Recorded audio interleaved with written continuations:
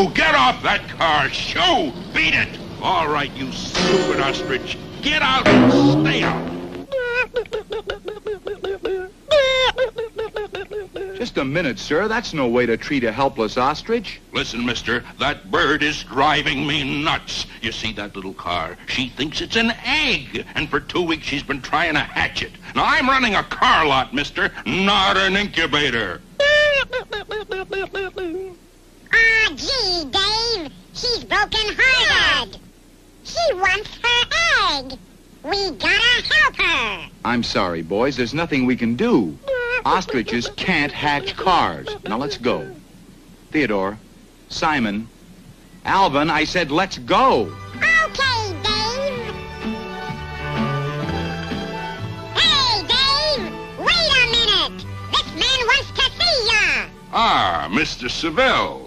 Yes? I'm sorry I didn't recognize you at first, sir. You're the man who writes those, records I'm so crazy about. Yes. He wants your autograph, Dave. Why, certainly. On that bottom line, Dave. Oh, thank you, sir.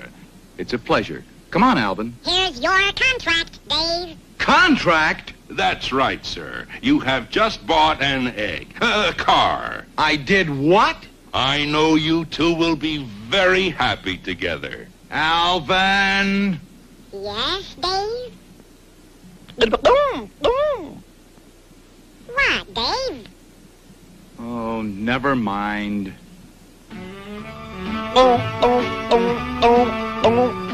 Great Scott, officer, look at that. I know, it's that guy who writes those nutty records. Fill her up. Which one, sir? The egg, of course. Say, aren't you the guy that writes those nutty records? Never mind that. Just fill her up.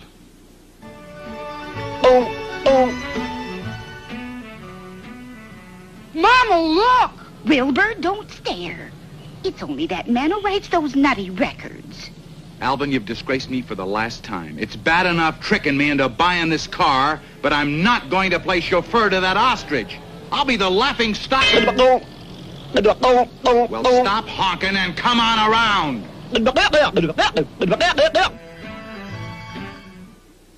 This is impossible. That bird can't just sit on my car forever. Yeah, maybe it'll hatch.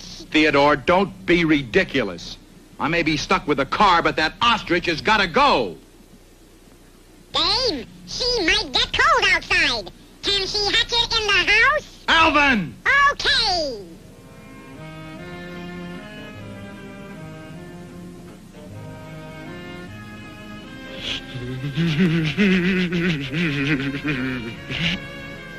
Who stole my blanket, Simon? Theodore? Alvin! Good night, Henrietta. Oh, Alvin. All right, you. End of the line. You're getting off. Come on. Get off, I said. Let go! I said let go! Stop, Dave! You're breaking! Dave, you just can't fool around with old Mother Nature. You're very prudent, Mr. Seville. No car owner should be without insurance. Is that the car, sir? That's it. Right there. Is that part of the equipment? Unfortunately, yes. Let's see. Insure car without ostrich. Yes. Car with ostrich. No. Couldn't you make it a package deal, car and ostrich?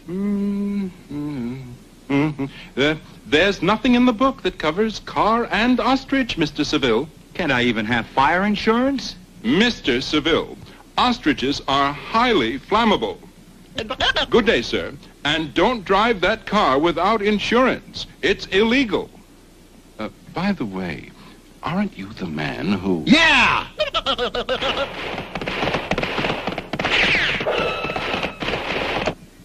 Hey, Dave, what's the idea? I'll tell you what's the idea. The idea is no more TV until you get that ostrich off the car. But she's hatching it. Alvin, that ostrich couldn't hatch anything out of that car if she sat on it for 1,000 years. Either you get that bird off that car or no more TV. You mean I can't even watch me? No, not for a year. But Dave, Make that 2 years. no TV for 2 years? Wowie! What are we gonna do? I know what I'm gonna do. What, Alvin? I'm gonna think. I can't drive with the ostrich. I can't get her off the car. Gee, maybe it'll hatch. Oh, Dave, quick! Come outside! Something's happening to the car! Alvin, I'm about fed up with your tricks. But it's hatching! Alvin, that's impossible, and you know it. Don't fight Mother Love, Dave. Hey, hurry up! Look! It's going peep, peep, Dave!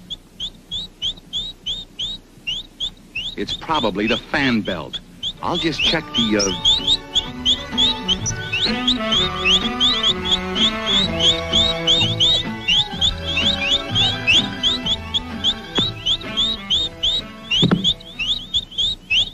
It's unbelievable. It's amazing. It's a miracle! It's Alvin.